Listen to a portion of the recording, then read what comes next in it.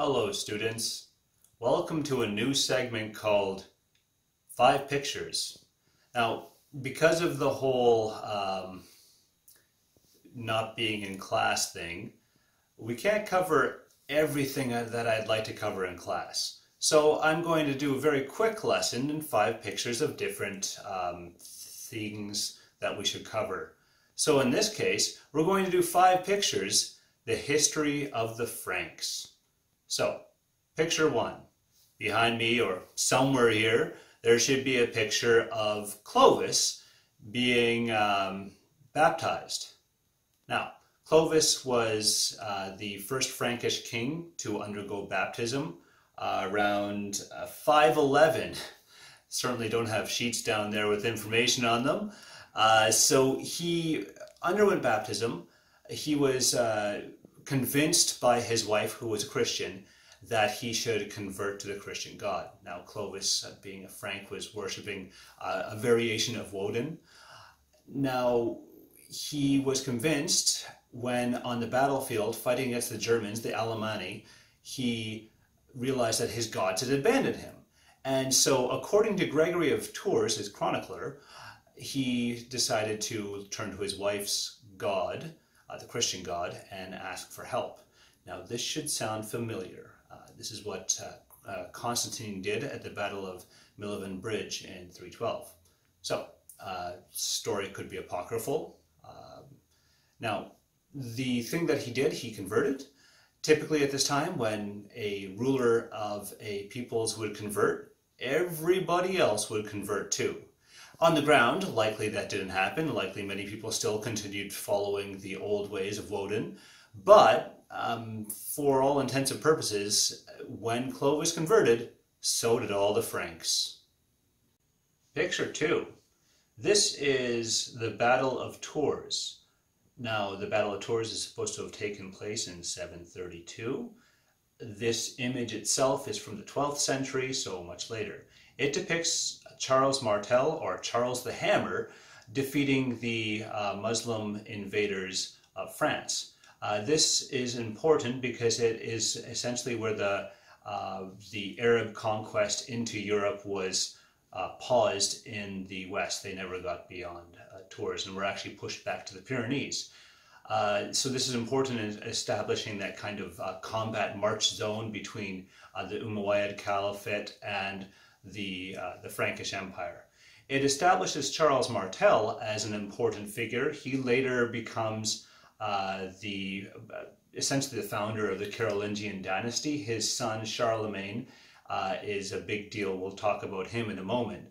The other thing that's really of note here is establishes this border zone between Islam and Christianity in the West that provides a great many of epic stories. In particular, the Song of Roland takes place there during Charlemagne's reign, but still this marcher zone of combat exists. And so that element kind of plays in there, which is why the Battle of Tours kind of shows up as an important element. Thanks. Image 3. Now this third image is of Charlemagne. He's a big deal. He essentially founds the Carolingian dynasty in Francia, or the Frankish Empire. That's small potatoes compared to the other stuff he does. So what does he do?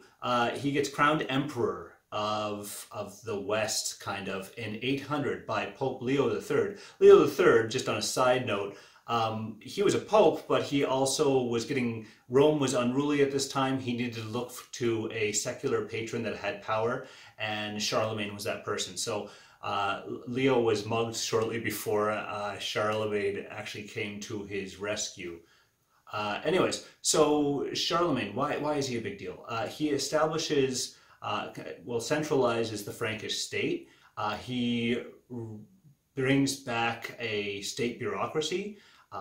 He establishes, under his rule, feudalism in the West is kind of established in as a more formulaic system, whereas prior to Charlemagne it existed, but not not essentially in full practice that is orchestrated and codified in law. What else does Charlemagne do? I'm not looking at my notes at all. He establishes a state bureaucracy, a system of weights and measures for trade, which had fallen into disuse. Trade, after the fall of the western half of the empire, trade returned to this style of trade in kind and goods. So Charlemagne's important from that. Aside from that, he organizes, works with the church, with Pope Leo III, to actually organize dioceses along the same Roman provincial system that had existed during the Roman Empire. That was developing before Charlemagne, but he, again, makes it legal. He is the first real convincing successor state to the Western Empire, which is why Charlemagne is really important. It's insulting that we're not going in greater depth into Charlemagne in this course, but you know, there's only so much time we have available. So there he is in all his glory. The next picture is of Aachen Cathedral. Now, Aachen Cathedral is very important. It's a new capital region, thus showing Charlemagne's power to shift the capital. Also a new capital for a new dynasty, kind of makes sense. The other interesting thing is he decided to put his throne within the cathedral rather than in a palace, showing the unity of church and state in the early medieval period. The other important factor here that I didn't discuss when I was talking about Charlemagne is the extent of his empire. So I'll put a picture somewhere here, somewhere in the background of his empire. What happens with Charlemagne's empire is it expands quite dramatically under his rule. His son, Louis the Pious, he unfortunately divides it amongst his heirs. The Carolingians, under Salic law, they didn't have a formalized system of primogeniture. That's typically the first eldest son inherits land. In this case, Louis the Pious divides the Carolingian Empire among his three sons, which leads to significant fragmentation. The mantle of the Roman Empire in the West, it actually passes to the German part of Charlemagne's empire, Lotharingia, and the conquered Saxon lands. And that actually kind of comes back around 1000, so 200 years after Charlemagne, in the form of the Ottonine, not Ottoman, Ottonine dynasty under Otto I, II, and III, and they call themselves the Holy Roman Empire. This conglomeration of states actually survives in some sort of fashion all the way up till 1806, when Napoleon essentially abolishes it. So it's a very long-lasting kind of state conglomeration. Last image that we have is a Saxon.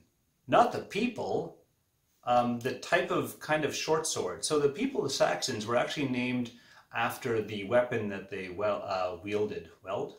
Sure.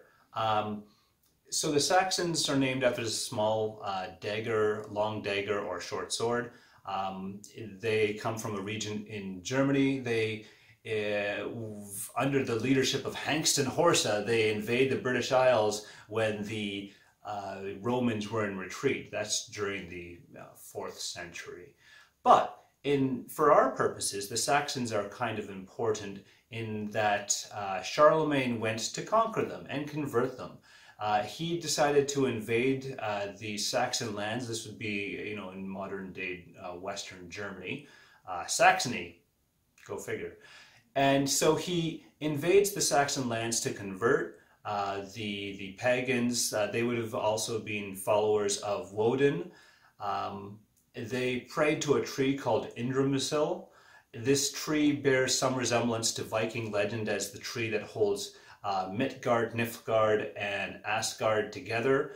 Well, Charlemagne burned it down, kind of angered a lot of Saxons. They fought a series of wars, Now, the reason why the Saxons are important and their defeat is important is this begins another phase in European history. When you remove the buffer state of the Saxons between Charlemagne and the Norsemen and the Danemen, well, then you have this unintended consequence of the Viking expansions. The theory goes like this. Now, this is not the only cause for why the Vikings decided to expand and move out from their lands, but it is one of the causes. We'll get into other causes for the Vikings when we cover them. But Charlemagne decimated the Saxons. The Danes were on the other side of the Saxons, and when they saw Charlemagne coming, they began to organize. Danish rule and Norseman rule was very decentralized. But you get this incredible growth of centralization under Eric Bluetooth, same symbol for Bluetooth.